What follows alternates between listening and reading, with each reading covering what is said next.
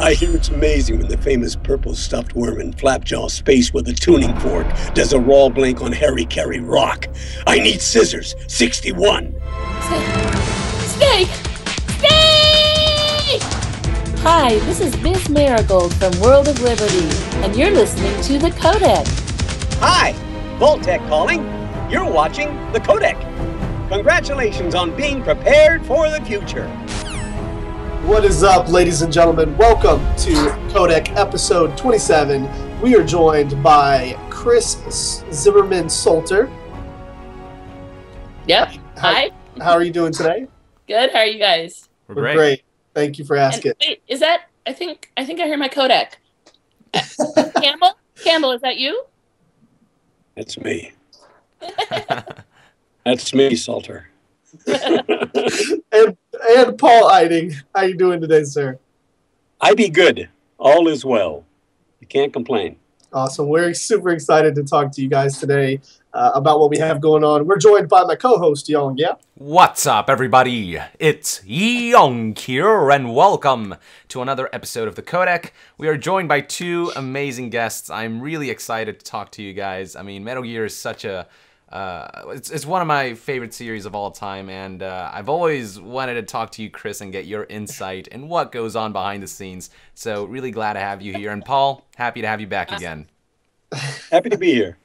Kris, I can't begin to tell you how many stories we've heard. This show that we do here mainly talks to voice actors, and I can't tell you how many times a voice actor has come in here and been like, yeah, I really got to thank Kris Zimmerman for everything that she's done. And we're like, you worked with her too? You've worked with like so many different actors you would never assume have worked with you. So we're excited to talk to you about everything that you have to talk to us about. So can we start out by telling everybody just who you are and how you kind of got into the voiceover industry? As they've said, my name's Kris Zimmerman Salter, and I am a voiceover casting director and director for animation and more specifically for video games. And how did you get into it? It's kind of a long story, but I'll do the abridged version. Oh, right. I was an intern at the Almond Theater in college, a theater here in Los Angeles, and they couldn't afford to employ me. So I ended up getting a job with Gordon Hunt at Hanna-Barbera Studios. He was the voice director at the time there. And through the next several years, I went from typing the scripts of the Smurfs to being the casting director. And then eventually, one day he called me up and said, I've got pneumonia, you'll be fine. And that's how I got to direct my first episode. It was a show called Capital Critters, starring Neil Patrick Harris. What? Oh, cool. Yep. And I had all these celebrities in front of me, and I was very, very nervous, and I had my storyboard, and I said, okay, let's do this section here, take one. And they did it, and I said, okay. The rest is history. I think I need a little more of this, a little more of that. On this line, you should act like this, and then they did it. And then the rest is history. Amazing. Guys, I do have a parrot. If she makes too much noise, I will. Oh, so that's what that was. I was looking around like. I thought that was Paul. Actually, that was me. That was my parrot sound. I didn't realize that was your first. I played the dad in Capital Critters. Neil Patrick Harris's dad. I didn't realize Capital Critters was your first one. It was my first episode. I'd done some pickup lines before that, but that was literally Gordon Hunt called me late one afternoon and said, I have pneumonia, you'll be fine. That was it. Well, I think that answers my next question, or maybe it doesn't. We'll know here in a second. Is how did you first meet Paul? I met Paul. Oh boy. She gives an evil laugh. I first met Paul at a mutual friend's party. It was, I don't remember if it was a birthday party or an engagement party, but they'd rented a space probably behind a theater. There was a bunch of tables and snacks and stuff, and they brought me over and they said, "Oh, you guys should meet. This is Paul Eiding, Kris Zimmerman." And Paul stuck out his hand to take mine, to shake hands. And instead of shaking my hand, he licked it. What? Look at Paul. And I looked at him and I said, "You're my friend forever." And we've been friends forever. So Wow. Yep. You knew All that right. would come back and haunt you one day, didn't you? I knew it. I know. Well, Wow. I don't do that anymore. interesting Now gesture. it would just seem really, really weird. Wait, so It was- why? What made was you weird. lick her hand? Well, what was your thought process for that? I thought it would be funny. And it was. And, His wife it and my was. husband were standing right there. The whole thing about, for me, the thing about comedy is it's surprise. That's true. That's, doing what's unexpected is when, Young, I know you're doing a show later, when I'm on stage, when I can do something on stage that surprises me or someone else surprises me, I love those moments. Mhm. And Best. that's why it's wasn't expected. It's, That's great. Maybe That's I'll try hilarious. that one and I'll let you know how that goes. oh, good. It's gonna go one of He it's was going standing one of next two to ways. Ocelot at the time. too. Okay. All right. That's hilarious. Well, that's an I didn't know interesting it. story, right? Yeah, exactly. We were talking about that before you came on the show. We'll hop into that topic a little later. But Young, you have the next question for these amazing people. Yeah, so this question's for you, Kris. What drew you to Hideo Kojima's work, and how did this long-standing relationship begin? And yeah, go ahead and answer that first, actually. Well, it was a happy accident. I was invited to go to an interview for a new game. I don't remember if they used the real name of it or they just gave me the initials MGS. Mhm. I knew nothing about it. I did not play the game without voices. I did not know Mr. Kojima. And I did the interview, and happily I was the director that they chose to do it. Mm-hmm.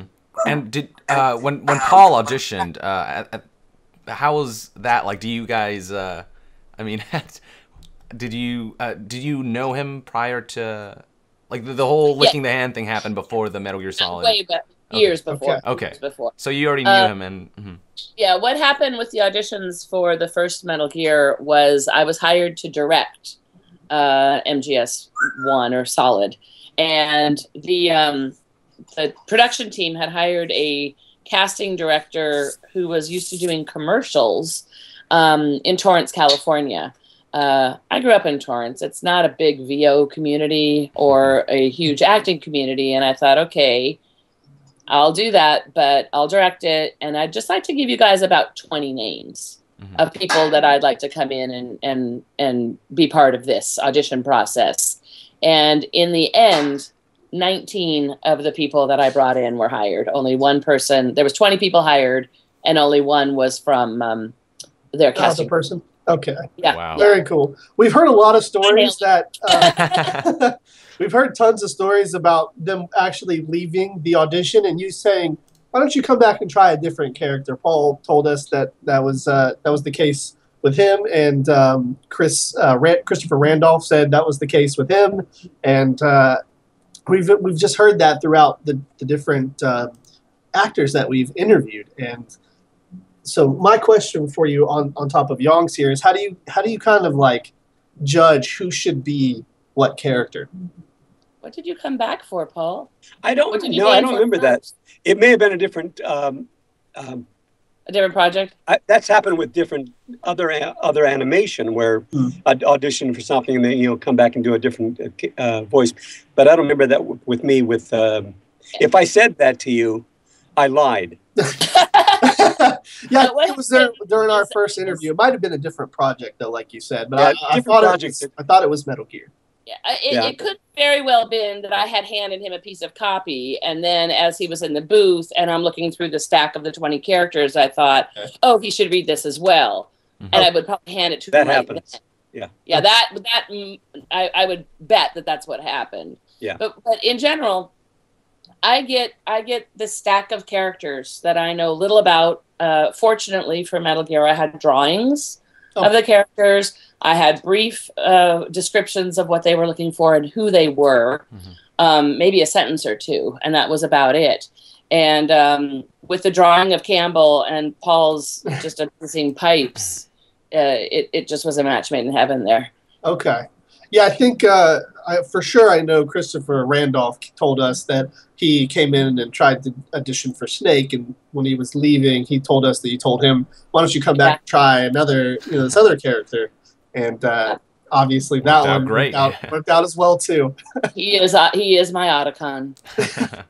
That's awesome. He did such a great job in this newer game as well. Now, I've got to ask, what was your thought process for David Hayter? Because from what he told us, his audition voice was completely different from what he ended up doing once he got in the studio. To be perfectly honest, he would remember that more than I would. Okay. As far as a voice morphing from audition to first record, that happens a lot. You end up knowing more about the character. I don't remember if he added gravel or took it away when we ended up doing the first version of Snake. But the funniest thing about David was, like I said, I had the drawing of the character. David had not seen the sides ahead of time. No one had. And he showed up in a white T-shirt, khakis, and a bandana. Oh, no way. That's so, I can't believe he didn't tell us that. And he had a mullet. Oh, my God. Yeah, no, David Hayter, in his youth, looked... Never saw the drawing. He did not do it on purpose. That's just what he wore that day. I think everybody kind of resembles their character loosely. Yang, since we're a little short on time for you, buddy, why don't you go ahead and take another question? So going off on your work with Hideo Kojima, God knows what's happening with him over there at Konami. We just know that he's moving on to something else. Do you think you'll be working with him in the future, whatever ventures he may have coming forward? I sure hope so. Okay. I sure hope so. Great. Daly, go ahead and take the next question. Okay, thank you. So Kris and Paul, this is, I guess, kind of a combined question for both of you. When you did your first, works on Metal Gear Solid 1, you guys did, obviously, a great job. That's a well-received and loved game. How was it moving from a game like that to the more, visually enhanced, better story in Metal Gear Solid 2, where now you have, different things to think about because now you have actual, facial features for the characters and things like that. Did it change the kind of recording process for you guys now that the kind of technology had leapt forward so much in the time between the two games? Paul, you go. Excuse me. Not for me. No? No. There was a little different work in the voice, but not majorly so. And I didn't like to think about that sort of thing. I wanted to make sure that the character was coming from me, from the character, not from an image or anything like that. Okay. Now, except for when when things start going kind of wacko. Yeah. Now, Kris, this is what I remember, and I've said this, and let me know if this is apocryphal or not. I remember doing everything, and when everything was done, at the end of the day, you giving me a sheet with all those crazy things on it, and I said, "Well, what does it mean?" And you said, and I said, "I don't know." just do it. It'll come clear. Did you know? I don't know. It's been so long. We can talk about it. Right? It's supposed to be like his brain breaking down. Mm-hmm. Okay. Yeah, but no, you have to consider that the scripts that I'm given are the English version, and there's a lot of more detail written out in Japanese that I can't read, and I'm not privy to, and we have to move pretty quickly. Yeah. Okay. So a lot of it is gut instinct. I would hear a word or two as far as the tone or what they needed. But a major description of how he was breaking down, I was not given that. Okay. Would you ever use maybe... So just do it as a good direction, I think. Would you ever use maybe some of the recordings they did in Japan and then use that to gauge what you need for the English version at all? Not really. What we had was we had picture, and we might have had the dialogue. I don't really remember, but the cultures are so different. Yeah. Mm-hmm. That and we had a certain length of time that we had to record things in. Sometimes we would actually have the animation, and we would watch the animation, but I don't really remember ever listening to the Japanese tracks. Do you, Paul? No, except for no, didn't listen to the tracks in 4. I remember we had there was the mocap. We had to watch a little bit of the mocap to watch how the body moves, where the head goes when Campbell was talking, and how to, how much energy he had, that sort of thing. I do remember that, but that was it. Huh. Okay. Yeah. As far as the mocap goes, the mocap is usually done before the voice recordings for any project. And in our instance, sometimes it was done in Japanese with the actual actors who play those characters. Sometimes it was done in Japan with people who spoke English playing the roles. And again, like Paul said, that's mainly for a visual idea of how the actor moves, of if they turn their head, if they notice something, if obviously they're emphatic and yelling or whatever it is. But as far as performance goes, we always tried to keep it true to this side of the pond and true to the characters, the English version of the characters, which are close, but they're not the same. Sure. They're not exactly the same. I do agree with that, yeah. Young, you have the next question, buddy. Yes. So this one's for you, Kris. Could you give us a bit of an insight into how you do what you do? How do you go about helping and directing voice actors? What are some techniques that you use, and what do you say to them to help them get to where they need to get? Faster, funnier, louder. Faster, funnier, louder. Like it. That's an old animation joke. It's not quite that simple. I don't know how to describe what I do. Okay. I have the script. I have the dialogue between the characters. I like to make sure that in my head I can hear a conversation if they're not in the room together at the same time. Metal Gear, we were very fortunate in that David almost always recorded with the people in the scenes with him. That was unheard of before Metal Gear. And that was one of the things that I had asked for. Oh, cool. It's kind of unheard of nowadays. We've talked to a lot of voice actors who don't get that chance to kind of voice over with other people in the room, but you guys have seemed to, I think even in 3, they said that they had some, all of them. Yeah. All of them. There you go. All of them. I can't tell you if Kiefer ever recorded with anyone else, but that was only because we were limited with his time. Right, yeah. Yeah. Not any other reason. And but other actors, if they were in scenes together, they came in together. Okay. We just try to coordinate that way. And I've done several projects. I know that Ryan Payton, who was the English producer, basically, of Metal Gear 4, is now at Camouflage Games and his own company. And I do a show with him, and we have the actors together as often as we can. It's cost prohibitive a little bit to do that. It's more expensive, but I think you get better performances. I think so too. I agree. We talk about that a lot here on the show. So it seems like a lot of it comes, I guess, just from instinct, from experience. You just kind of know, I guess. And if Paul, you hear it, you have a feel for it. You have a feel for what's right. I can certainly hear it if it's not right. Jennifer Hale, who plays Naomi, as you know, I remember she's playing a different character for me, and she had a page of stuff to do. And I had a bunch of notes for her, and they were all contradictory. And I finally just looked at her and I went, and she goes, okay. And she did it. She did every single thing I asked for. And that's like my instinct feeding off of hers and hers feeding off of mine. And it was quite fun. That's very interesting. Paul, from your end, what techniques you see Kris use that maybe she's not aware of, or what do you see that she does that helps you do a better job or to get you in the right place? Well, number one, she doesn't over-direct. I think she's one of the smarter directors out there, because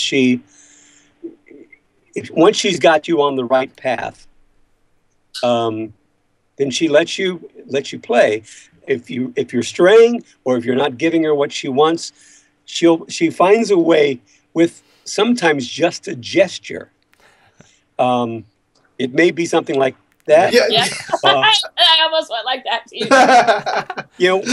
But I mean, not to you, but that's what the character is feeling. It may be a gesture, it may be one word, it may be 3 words, or she may have to, expound on what's going on and all that stuff. And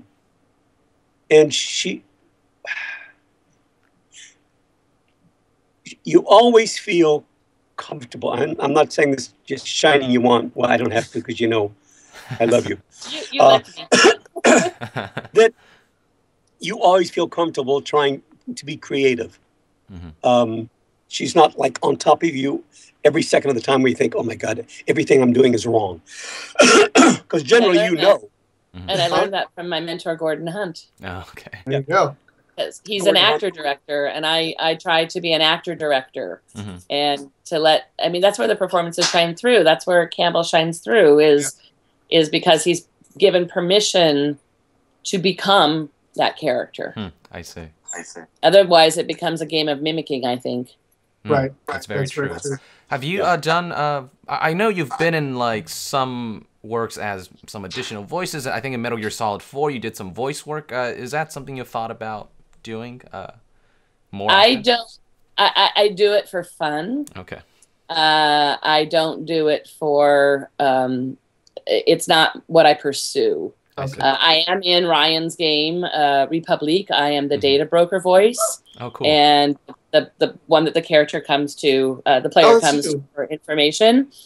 And they like made it all scary and deep and gross, and it's kind of awesome. So I had no idea that was you. I've been playing the game, so I think that's me. She doesn't do it, but she could do it. She could do it regularly. Oh wow, that's very cool. Yeah, I'll be very scary. Just the other day, I played a preschool teacher for a friend of mine, Amber Hood, has created a project called The World of Liberty, and it's an online book for kids about learning U.S. history and how it connects to history around the world and different places around the world. And I guess I'm not a preschool teacher. I guess she's about 10, so I'm a little 3rd grade teacher. In that particular project, and I've done a couple dozen things. I get killed a lot in Resident Evil. I like to scream, so I like it when people keep playing the character over and over so they could kill me as many times as I've killed them. Right? That's very cool. That's awesome. I think something that I've noticed before Young hops into the next part of his question is you guys tend to kind of stick together where you go. I see a lot of projects where you've got Kris Zimmerman, David Hayter, Paul Eiding, like you mentioned, Jennifer Hale. Not nearly enough with Paul Eiding, I'm sorry. I'll work on that, Paul. Yeah, if I had my way, I would be in everything Kris does. Fortunately, I don't get cast a lot of times. That's the business. Right. And the thing is that yeah. I try, as a casting director, I have a problem. I have to fill the roles. Yeah. Right. Absolutely. So I bring in the people that I know that can do the job, and I also bring in new people. Yeah. Right. So always I will include a multitude of new people in it, and a lot of times the tried and trues are the ones that get it. Right. Yeah, I've had a situation where Sony, I think it was, once told me, we can't use this actor anymore. He's in all of our games. It's just we have to not use this particular actor, and it was not Paul. Okay. And I also have to play. I shouldn't say a game. I have to be political with my agents, and I have to give opportunities to their people so I can get things that I need down the road. Sure. And sure enough, the agent suggested that person. And I didn't want to flat out just say no. And I thought, okay, it's a 5-minute audition, bring him in. 5 minutes of my time, bring him in. Plus, he's very, very talented. Well, push comes to shove, guess who got the part? That same actor that they told me not to see. Okay. And his voice sounded completely different than anything he'd ever done, and it worked out. Can we know who that is, or is that a secret? Okay. It's not a secret. It's just not appropriate. Yeah, sure. Okay. Yeah, now, go ahead, y'all. One last part to the question is, Kris, you've done, you've directed voice actors for both video games and cartoons and a lot of other things. So what would you say is sort of the main difference between directing voices for video games versus, say, cartoons? And Paul, you can chime in here too. With an animated show, we do the whole episode in 4 hours. Oh, wow. So I've got all my actors. Last week I had 11 actors in the same room. We start at the top. We do the scenes. We get it done. We're allowed 4 hours per the union payment. And with budgets and all that, you rarely go over. And it's a faster process when you're in the booth, but then it's another week or 2 weeks before you do the next episode. Okay. So it's a slower process In the long overall. run. Okay. Then the game, mainly you do the bulk of it in 2 or 3 larger gaps. Okay. You know, larger chunks of time. Mm-hmm. And so it's more, you're more enmeshed in it during that time period. Okay. It's not like you do it, you let it go. You do it, you let it go. Gotcha. You do it, let it go. You're in there for a longer period of time. The actual process, for me or for an actor, I believe, Paul, is pretty much similar. We're still acting out a scene. I'm still making my actors become the characters and matching with what the script needs are. Okay. So, but Yeah, so and it all depends on whether the tone of the piece changes. You know, there are times when you're doing animation that's a cartoon that's regular show or something like that. That's a little more, you know. A little more silly. Yeah. Right. Yeah. Over the top or whatever. Benton, stuff like that. Yeah. Okay. But it's still acting. Right.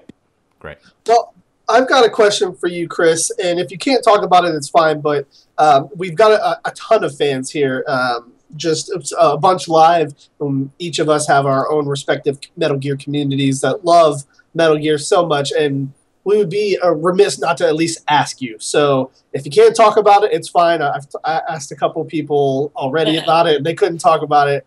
But maybe you can explain why you can't talk about it. And maybe you guys know what's coming. But in Metal Gear Solid 3, a lot of people's favorite character was Eva. And it's credited to a person. I'm not ever going to tell. Who isn't real. Okay. Can you at least explain to us why why that's under NDA or why that's closed off? It has nothing to do with Konami.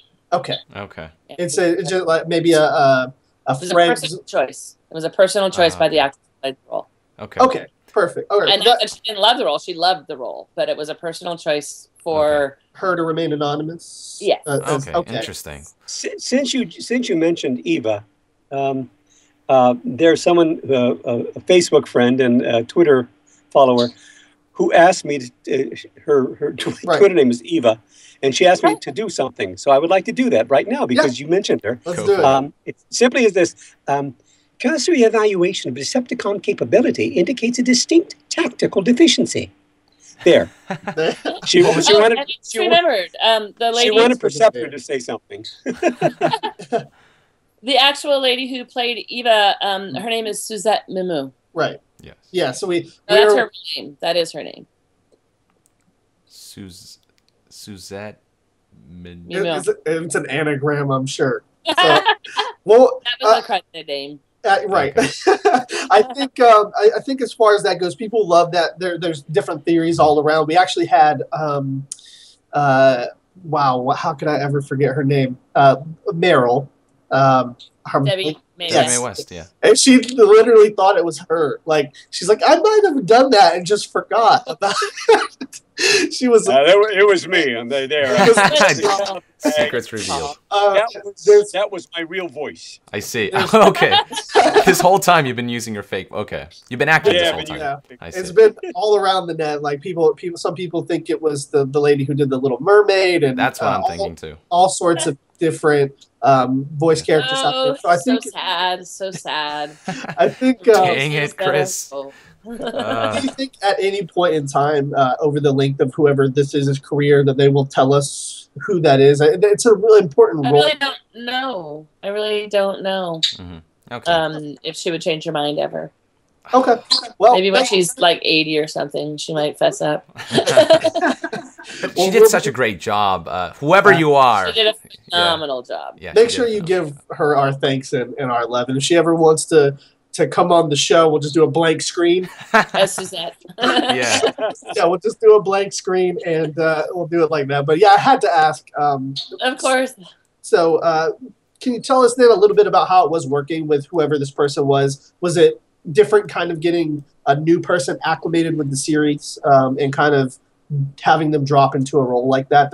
No, because it's just the same as any other actor being given a character and bringing that character to life. If the character is new to the scene and the actor is new to the scene, you know, she knew the world. You know, we told her about the world. We told her about Snake. You know, she did all her scenes with David, cool. As far as I remember. He wouldn't tell us either. No, he won't. He won't. The secret is safe. Oh, and she's not even paying us off. we asked Jim Piddock as well, and he couldn't remember. I don't know that he was ever in the scenes with her. Right. Okay. He might not have been. Yeah, they didn't have a lot of interaction. Eva and Zero never really interacted much. Right. Well, I think most of us, and me included, I just assumed since they had most of the people there that he might have ran into her at least, you know, once or twice through the studio. So we asked, and yeah. Now that I know that it's by request, we will stop prying for now. For now, yeah. I was going to say, no, you won't. You're not going to stop. Fans love They're going to look for the hole. They're going to crack it. The Metal Gear fans understand that kind of stuff, I think. And it adds, like, you know, an enigma to the character as well. But maybe if you know who she is, maybe you can pass it along that the fans want her. They want to know who she is. It won't change. You don't think so? Okay. I know it won't change. Young, you have the next question, bud. Yeah, so this one is for you, Paul. Let's briefly touch upon Fallout 4. I am very much looking forward to this game, and as soon as you spoke, I knew it was you during the E3 conference. So tell us a bit about this character. He seems to be a salesman from Vault-Tec. He wants to sell vaults, and you have this very like high range kind of voice. It's very funny stuff. Will we see more of him, or is that bit all we will see of that particular character? Can you say? Here's what I've been told that I can say. Okay. Originally they said, no, you can't talk about it, you can't talk about it. Then of course they show it at E3. And it's anybody who knows me knows that I do that thing up there. Right. They know that it's me. Right. Which is half of Los Angeles. So I did some pickups, and I said, guys, you got to help me out here. I feel I'm just lying to people. But I'm just saying I can't confirm nor deny. Okay. And finally, this is what I was told I can say. Okay. I can say, yes, that's me. I'm in the game, and I had a great time working on it. So you can't tell us if you are playing additional roles, like if you're more than just one. Yeah. Okay. Well, at least you're in the game. But I tell you right now, I had a great time working on the game. Okay, I feel like that means you were there for quite a bit, and my theory is that you will play maybe one session and you had a great time.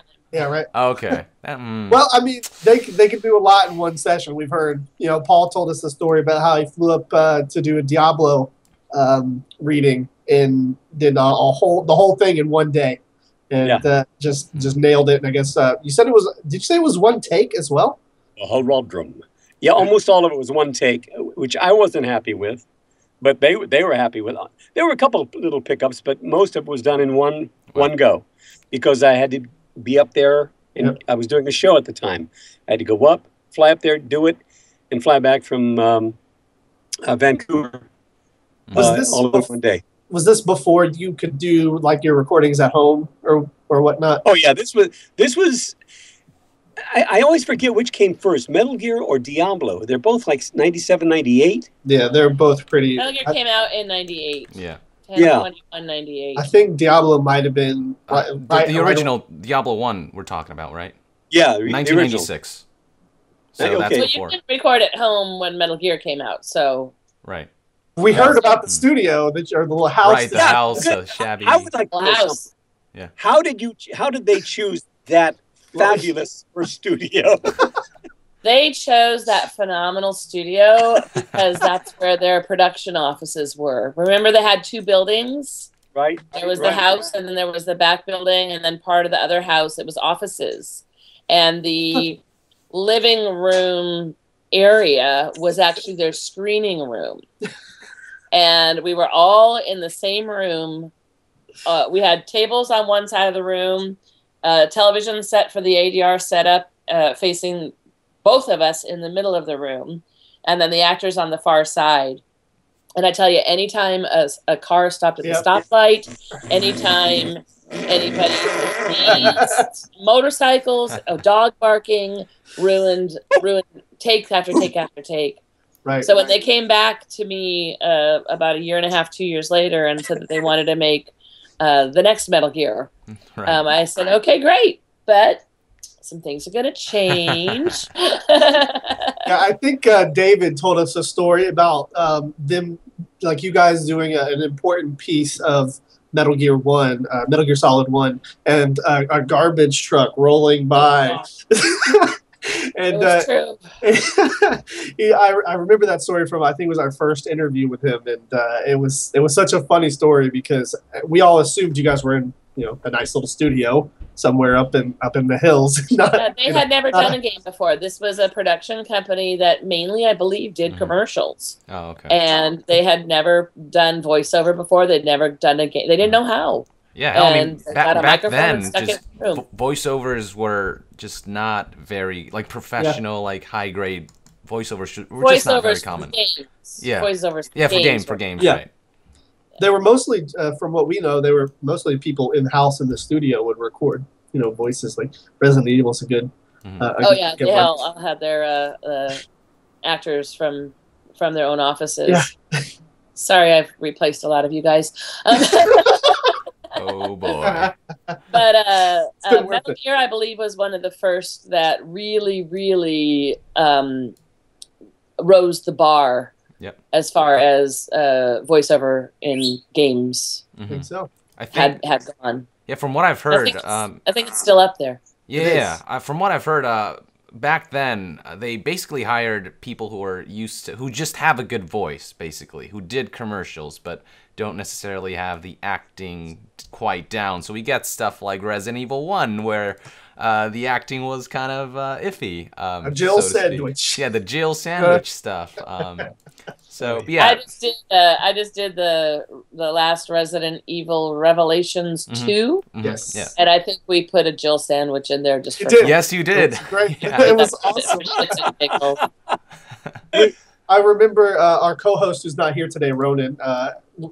When we were playing it, he was playing it on a stream, and when that line came up, he just set his controller down and just started laughing. It was a nice little nod to the original stuff. But an homage.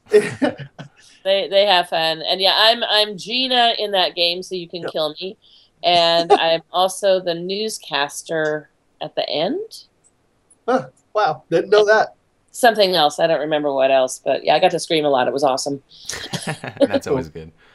Yang, since I know you've only got a few minutes left here with us, buddy, do you want to just hop into some of your questions? I know you got some Metal Gear Solid 5 questions. I know you want to get some community questions in there. Usually our interviews run about an hour or so, so Yang has a play to go to as well. So I'm gonna let him kind of ask questions, and if he has to leave at the end, then I'll take over after it's all finished. Great. So, Kris, what has been your favorite Metal Gear to voice direct, and why? And for Paul, which Metal Gear game has been your favorite to voice for Campbell? That's like choosing between your children. We hear that a lot. I think it was 4. Mm-hmm. And I think that the reason is because the whole group of us, myself and the actors and even the sound guy that still worked on it, and some of the other people that still worked on it in Konami's Kojima Productions end, we thought it was our last one. Oh, right. We were told it was the last one. And I specifically remember a scene where we finally find out that Campbell's Meryl's father at her wedding. Right. And the Ryan Payton, who was the producer from Kojima Productions on my end, he was keeping a tally of how many times Kris cried. Oh, yeah. From emotional scene, like from Snake sticking the gun in his mouth and Otacon basically telling Sonny that he's gone. Well, my biggest moment was the scene with Meryl and Campbell, and she's getting married, and there's that emotional scene between them. And if I may, Paul, tell a little personal thing. His daughter was leaving for college the next day. Oh. And oh my God, the tears in his eyes, the tears in my eyes. And I've known Paul's children since they were, one of them before she was born, and the other one since she was 1 year old. So it just, but it was more than a personal moment. It was just that there was so many wonderful moments in that project, wonderful emotional moments from my point of view. Yeah, for me as a gamer, as a Metal Gear fan, it was just amazing to see these characters just pushed to the limit and have all these emotional moments, and the reconciliation between Campbell and Meryl was, I thought, really awesome. And yeah, I got chills right now. It was my second favorite in the series. I love that, man. It's hit home. Yeah. And Paul, how about you? Which I guess Colonel Campbell did you enjoy playing most? Oh, ditto with 4, because 4 was you get a chance to really see something that I'm not used to, wasn't used to in video games. That kind of emotion. Look, plus the first. Well, I love this. I love 2. I love it. Yeah, I love 2 because you get to do all that weird crap, and I can't tell you how many stories I heard of people saying that they played the game for 6-8 hours straight, and 2 o'clock in the morning they're alone in their room, and I tell them to turn off. They've been playing the game too long. Turn it off now. And it freaked them out. It's like, I love that kind of stuff. But one, because it started it all. Yeah. That's my favorite. That's in fact, I just went back recently. I was with a friend, and he said, "Oh man, you got to watch some of these old cutscenes." And there was stuff that had happened so long ago that I couldn't remember. And I may have mentioned this to Kris before. There are times when you do a character, and you've had time away from that character for a long for a period of time, and you go back and you watch the scene, and you forget that it's you. Yeah. Does that make sense? Yeah. And that's the magic of the writing and the your acting. But the magic of the piece when it all comes together. Yeah. The CGI and the animation and the everything else. And the music. Oh my God, the music. It just takes you away, and that's when you realize what we're doing is really. What we, not me, what we are doing is special when you have something like that. Do you know what I mean? Yeah. I recently went on Twitter, and I thanked Kojima for allowing me to be part of this, a small part of the game. And people kept saying, "No, you weren't a small part." Blah blah blah blah blah. I said it too. God knows I appreciate that. But when I was saying that, and I just went on a little while ago and said it wasn't false modesty. There are hundreds and hundreds of people who create these. Right. Well, all the people who don't get any credit.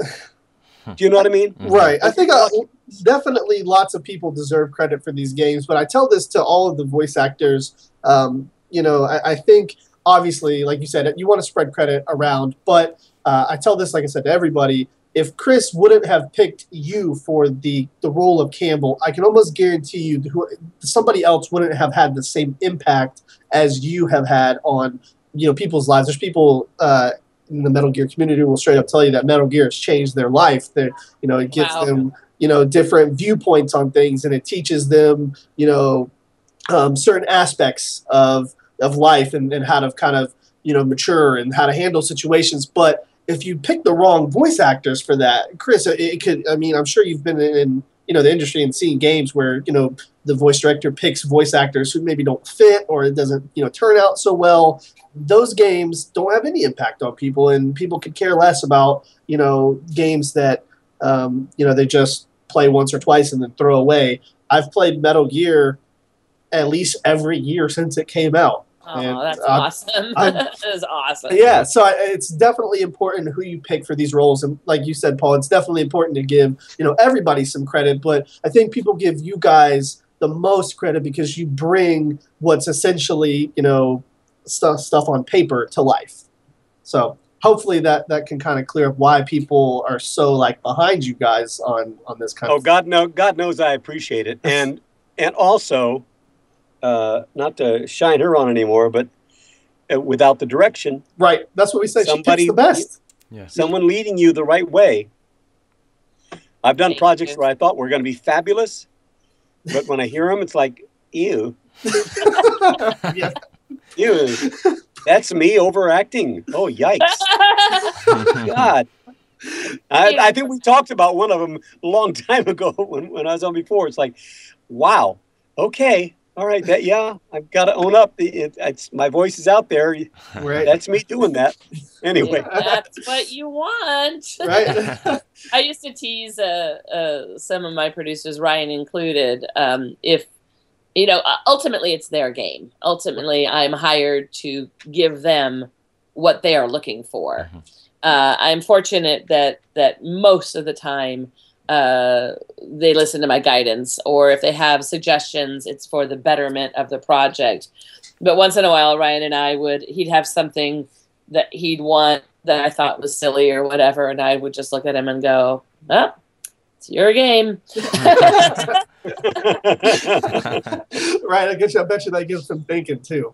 Because you guys have had so many great titles. But Yang, want to hop into your next question, bud? Yeah, sure. This is a question for you, Paul. Just to be sure, you were nowhere near Metal Gear Solid 5, The Phantom Pain. No uncredited voices, additional voices, one soldier, that one guy I might have killed. None of that. No, I can look directly at Kris Zimmerman Salter and say no. And I could look directly at Paul Eiding and say, sorry, dude. Gotcha. Did you Maybe you ever... next time. Actually, to clear all that up, the game took place before Campbell was introduced to the Metal Gear world. That's true. Yeah, that's what we all assumed. And there wasn't any real other characters. I have more than one voice, you know. Paul doesn't speak. Thank you, boss. How about Kakongo? It took me 2 years to find those guys. Oh boy, Did it really? Yeah, you could have had old Mother Base folks who could have, you know, there weren't any. Have that one soldier like back in my day. Metal Gear wasn't this fancy. Maybe it would have been funny, but they didn't do that. Maybe Vault-Tec was looking for Big Boss. That's right. Maybe Boss like peed himself in his cubby and got hauled away and was nicknamed Johnny Sasaki. Oh boy. You guys didn't know where I was going with that, did you? The theories. Y'all continue. Yeah, so Kris, you never like approached Paul Eiding. You never thought, oh, maybe this one character, nah, maybe. No, I couldn't. Gotcha. No, yeah, that's fine. And I guess you should be my manager, man. I want you to call all the different directors I've worked with and mention that to them. Yeah. Do not think about Paul for this. Do not think about Paul. Jeez. I always think about Paul. That's a hashtag. There we go. Paul is definitely on my short list. Now, for both of you, have you played Phantom Pain at all? What do you think about, I guess, the voice work that's been done there? Obviously, I finished the game in like 2 hours. Paul, how about you? 2 hours, yeah. I'm not in it. I'm not playing it. That's a very David Hayter answer. Yeah. Kiefer who? You guys I do not know how to play video games. Gotcha. Goodness. Well, I'm sure you probably know the story just as good as anybody who's played the games, considering you Yes, however, I'm given things. The only Metal Gear I ever saw the entire script at once was Metal Gear 1. Okay. And then after that, I get it in the chunks that we're going to be recording for those 2 to 3 week periods of time. Okay. Again, most of the direction is in Japanese. Right. And it's a process of discovery. And it's all out of order. Yes. Right. For example, for those of you who have finished Metal Gear 5. Get everybody here. Yeah. But not all your fans, not all the people that are listening. They hope so. If they're Metal Gear fans, better be done. I did the last scene first. Really? So we did the last scene first. And so I was always confused that people didn't have that information because I had that information. Huh. And then finally, I don't even think that they told me that was the last scene. It was just a process of discovery. Okay. That, this is all before that very last scene. And now the whole thing makes sense. There you go. Yeah, Metal Gear Out of Order is, wow, that's a monster within itself. Even in order, it's still you can still kind of struggle to make sense out of a lot of it because it's just so complex. But I remember one time in Metal Gear 4, they were talking about the legacy and all that, and I was like, "Oh, now I get it." Referring to Metal Gear 1. Yeah, there's always that moment. Like when I was younger, I had to research all this stuff just to make sure I had it down, and I always had these moments of epiphany where I'm like, "Oh, so that's how Kojima connected this one little thing to this giant thing that would." Come forward in a future game. Right. He's genius as far as that goes. He's absolutely a genius. I agree with that. And whoever knew that Sahelanthropus was a real word? Yeah, that's a mouthful. It took me a while to get that one. All right, so going off on that. Love it. Kris, let's talk a bit about Kiefer Sutherland. When it was announced that he would be playing Snake, there was definitely a bit of a backlash. People knew David Hayter to be Snake, and so it was, a lot of people were worried. So my question to you is, how much did you influence that decision to recast Snake, and what was it like? I am a hired hand. Okay. I present them with the people for the roles that they have me audition people for. I presented them with my 20 people almost 20 years ago. I had nothing to do with the process of deciding which celebrity that they were going to use. That was all Mr. Kojima's desires. Those were his choices. And yeah, it kind of broke my heart. It did kind of break my heart not to be working with David. Given the fact that, I still had a job to do and I still had a character to maintain, I really think Kiefer did a great job. Yeah, I think so too. He was delightful to work with. We were limited in his time as far as his other commitments. Right. But when he was there, he was 100% there. He loved it. He said that in interviews before. Yeah. And he was he's a really fine actor. And he did put his heart into it, and it wasn't like it wasn't that he just did it and didn't care about it. He cared about it a lot. Yeah. And he really wanted it to be good, and I think we got that. Yeah, I remember it still breaks my heart a little bit that it wasn't David. I know, yeah, of course. Same here. But I remember seeing him at the VGAs where he came on stage and sort of talked to his fans, and I genuinely saw a man who was very excited about this project that he had worked in. It was so new to him too, from what I gathered. Yes. We had to do. He had to do, I should say. We had the motion capture from Japan. Right. He had to memorize the length of the lines. Like I said before, he didn't have to do the line reads that the actor did. It was an American actor in Japan. Wasn't top notch. So not only because he's watching the picture of it, he had to ADR it. He had to do the lines to picture, and we were doing facial capture. Right. So any motion that the guy that you're watching on the TV screen did, Kiefer had to do it opposite. Because of the camera angle. Oh, I see. Oh, wow. Right. What you're watching isn't what the actor's doing. Holy, wow, that's a lot to keep in mind. So it was, the first session was a little bit dicey just because there was so much technical stuff involved. Wow. And then we had to follow him to Canada when he was shooting a film. We went up there with him, and we had, at that point, we had some footage. And when he saw that footage, his eyes just lit up. And That's so cool. He really was like, wait, what am I watching here? This is amazing. So That's awesome. He was great to work with. He made it look so natural considering all the things he had to keep in mind, while all the technical aspects of things. I think he played off the character very sort of naturally, which is really neat. Yeah, it was cool. It was cool. It was nice. Yeah. I can't wait to talk to him. Hopefully we can get an interview with him scheduled sometimes. Like you said, he's very busy, so his agent is always telling me, call back in a couple weeks, call back in a couple weeks. Yeah, he's a busy man. Yeah. He's a busy guy. I've got a quick question before you move to the next one, Young. And it should be very quick. Did you feel like the absence of, I guess, lines for Snake in this particular game changed any of the dynamics? He doesn't talk very much. When he does talk, it's really kind of short and to the point. Did that concern you at all during your, No, because the process that I had was a 2-year process, and I didn't even realize that till people started saying something. Because I didn't, again, I don't ever have the whole thing in front of me. It's like, we had meaty scenes with him. He had some really cool, intense scenes. Yes. But as far as did it concern me, no.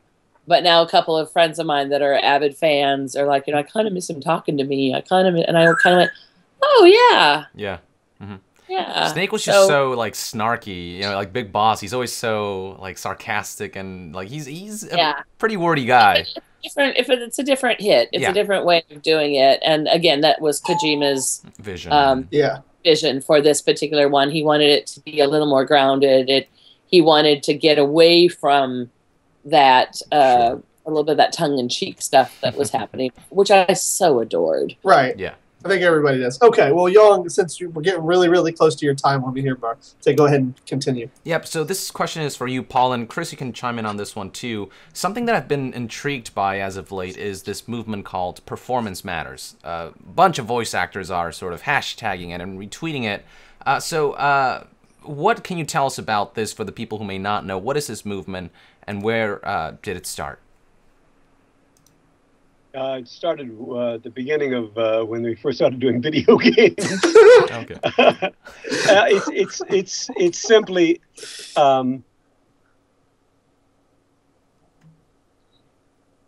video games are important. Voice acting is important in video games. Yes. I think we've established that. Very much. We bring the characters to life, and right now, video games is the only. I'm trying to make sure I'm not lying. Video games is the only sort of thing. I might correct you before you say that. Is it reuse that you're going to say? Yeah. Interactive shows, for example, like Netflix shows and things like that, also do not have. Yeah, don't get me started on that one. Yeah. I was correcting you and saying it's only. Yeah, thanks. Only. Video games, there's no. Actors live basically off of residuals. You work you work on a movie, you work on a TV show, right? And you get your session fee. And then, if the movie does well, if the TV show airs again and again and again, then the actors get a small piece of that. Right. They're called residuals. And video games has none of that. People think that a lot of video game actors are making tons of money. It's not the case. You get your session fee generally, unless you're a big name, and then you always have to bargain for your fee up front. And then it doesn't matter if it sells 41 million copies of something. Or in Metal Gear Solid 5's case, 176 million first week, Um, something like that. Yeah. and then can be sold and resold and resold into perpetuity. Nothing is ever the voice actors don't get any of that. Right. Now, that's why I think it's always important when I'm always saying that everybody deserves equity, meaning developers, people who work their butts off on these games. Yep. Everybody deserves something. Yeah. Performance matters simply means that we deserve to share Yes. in The success. in the profits. And we're not talking about a lot of money. We're talking about another session fee or whatever once it sells a certain amount of millions of copies or whatever. So that's what the whole performance matters thing is. If people value the voice actors, then they should really value them, not just saying, "Oh yeah, we're really glad you're here." We should, right, share a touch in the profits. And trust me, we're talking very small amounts of the profits. So that's basically what it is. Okay. And the sad thing to me is what ends up happening is whoever it is decides to try and pit the creatives against one another. The creative artists against the interpretive artists, the voice actors against the people who build the games and make the games, or the writers. It shouldn't be like that. No, we're all in it together. That's why I always say we're all in this together. In whatever. And the people who are making the huge profits, Universal or whoever they are, they can have a little less profit and share it with everybody. That's why it's all about income equality. Sure. Some sort of balance. Yeah, it shocks me that video games don't have that because it's such a big industry. I mean, some of these games make more money than some of the big blockbuster movies out there and stuff. So it's kind of like shocking. Most of them do. Yeah, Universal is more off their video games than their films, all their other projects, and City Walk and all the theme parks put together. Right. Wow. So it's just it's all about equity. It's like that makes sense. So it certainly isn't about greed. Yeah. No. On our part. It's about what's fair, I think. But see, what happens is people assume they hear you all the time, or they see you on television all the time. Especially if they hear you all the time, they think, "Wow, man, he must be really rolling in the dough." Exactly. Not the case. All the time because they keep putting the same game in the machine. Exactly. Right. Exactly. And that's a normal sort of feeling to have. Yeah. But what they don't see is the actor auditioning 20 times, 30 times, 40 times before they get a gig, and they don't get another gig for sometimes 2 weeks, 3 weeks. They keep on. You're still trying to get the jobs. So it's as simple as that. Yeah, right. No, of course. I think Matt Mercer actually said something similar to that. He said right now he's good, but before he would do a game and he didn't know when his next check would come, and he would get kind of worried about that kind of stuff. And I think that's not something that I guess video game fans and people who play games want you guys to feel. We want to make sure because our money supports that, and we want to make sure that you guys are comfortable for the games that you produce. And it's not just a money thing as well. It's also about the vocal stress. Yeah, of course. Yes. Which is really important. And people like Kris take care of the actors. Yes, we've heard of that. There's several places. Quite a bit. They really do. They take care of you. Other ones, they don't really think about it. Because I say things like, "I'm going to sever your Achilles tendon with pruning shears in order to get a good scream out of you." You get that first scream pretty good. It's that sort of thing. Careful, that's okay. So there are other issues, and then letting us know what game we're working on, and some of the things that the other side is asking for, wanting to charge you guys for things. Charge if in somebody's feeling that you aren't totally attentive, or if you get a phone call during a session, they want to be able to fine you $2,000 or $5,000 or whatever it is. And also to sue your agent if your agent doesn't send you out for voiceover extras work. What? Yeah, that's another thing. They want to be able to. What? I know. What does It's that like even mean? it's silly. It's But what does silly. it even mean? It means that they're demanding that agents send out everybody if they ask for Paul Eiding or David Hayter to come in to do voiceover extras, just to do grunts and screams and stuff. And if the agent for doesn't, their own characters, Yeah. Yeah, for their characters or whatever, you know. no. But if it's for your own character, it should be you. Of course, it should be you. But I don't know if it's your own character or just just extra stuff. From what I extra read, characters, I would understand that extra being characters. mishmash. That's what I read was if they ping your agent for you to come out and do something, whether it be your own character or a separate character, they could fine you. It's kind of open to interpretation in that area. I've looked over some of the stuff that they've been saying on Twitter, and Quentin Flynn is actually a big advocate of it as well. And so when talking with him, he was kind of on the same page as you, Paul. He's kind of upset about some of the things that they're wanting to, possibly charge him or his agent for. I think they're just throwing that stuff out there as bargaining. It's those bargaining chip sort of silly things. But right now they asked for people to do not to go on strike, but to give authorization for a strike. And I think the count was like 96% of all the actors said yes. Wow. If we have to do, nobody wants to do that. Right, I'm sure.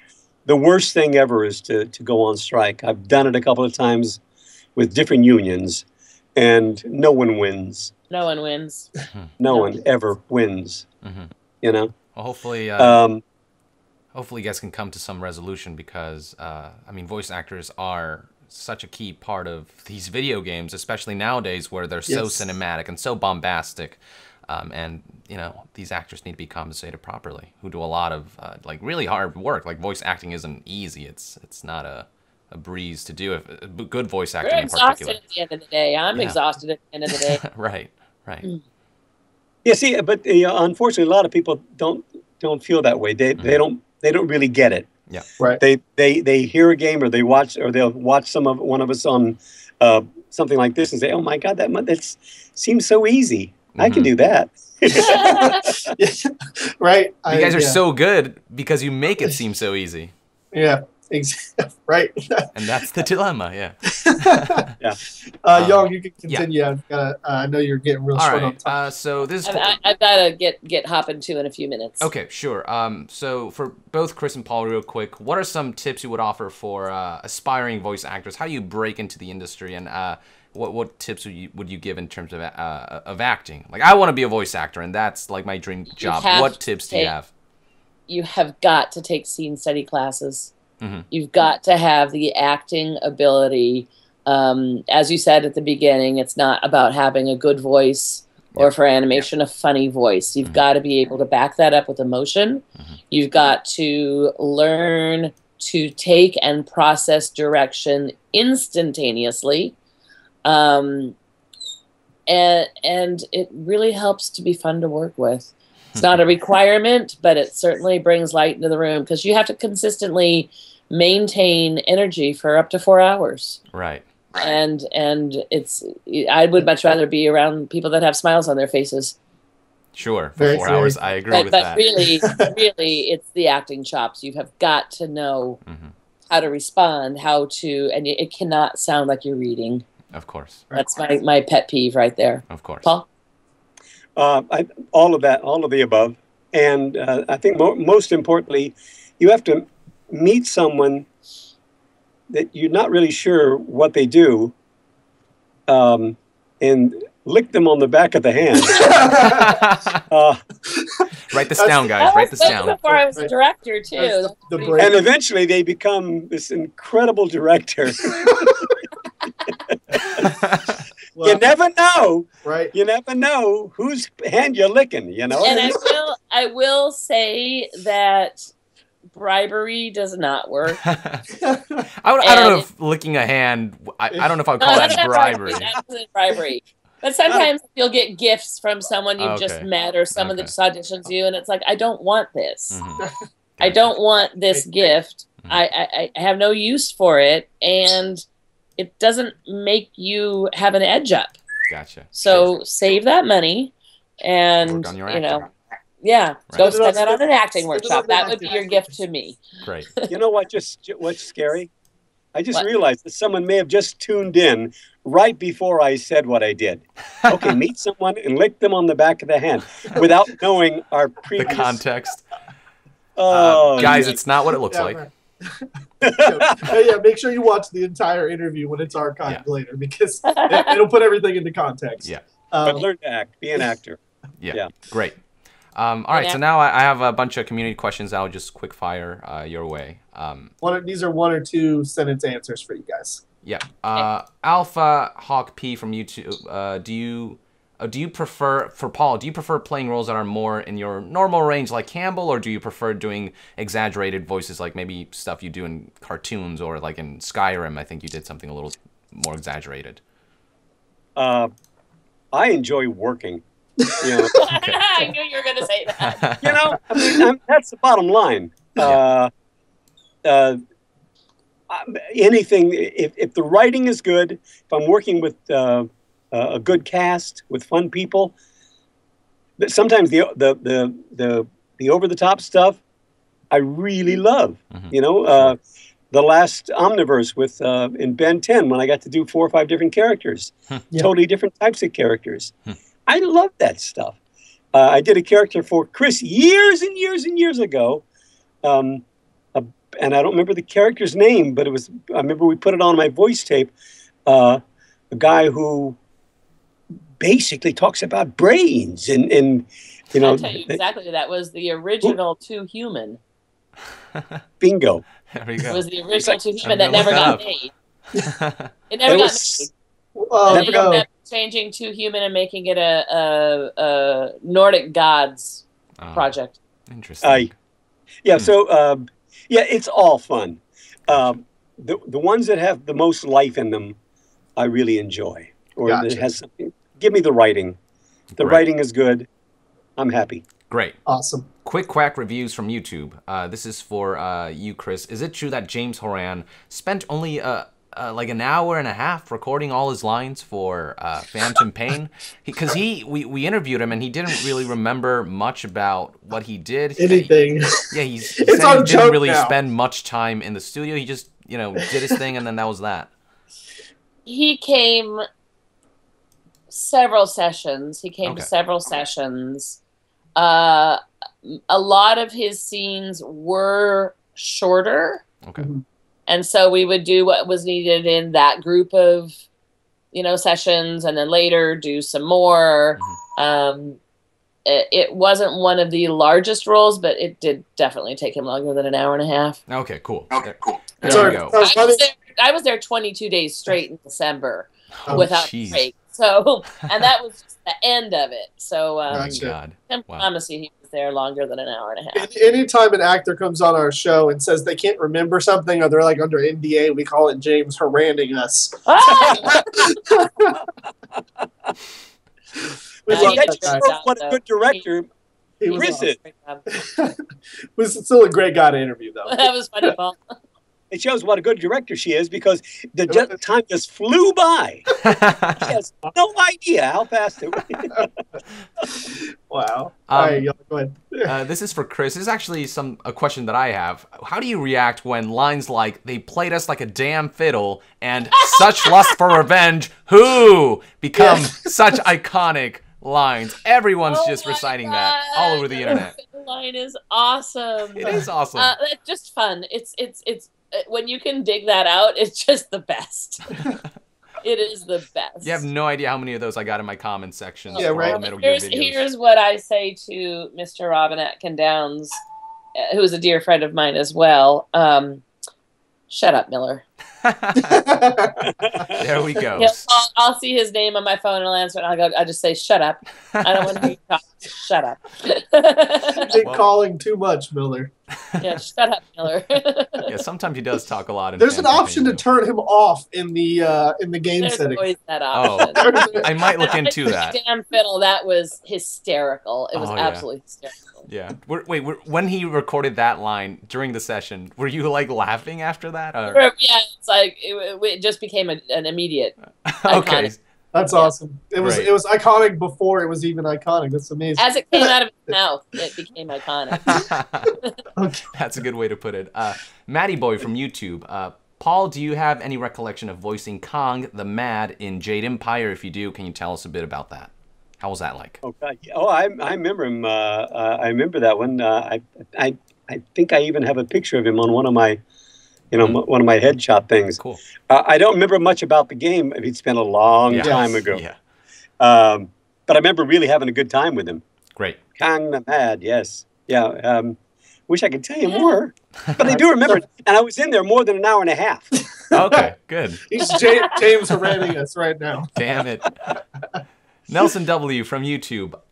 This is for you, Kris. Was it your decision for David Hayter to use sort of an older Snake voice in Peace Walker? There's been countless debates on whether this was because Hayter may or may not be able to do the young voice anymore, or because he was asked to do it that way.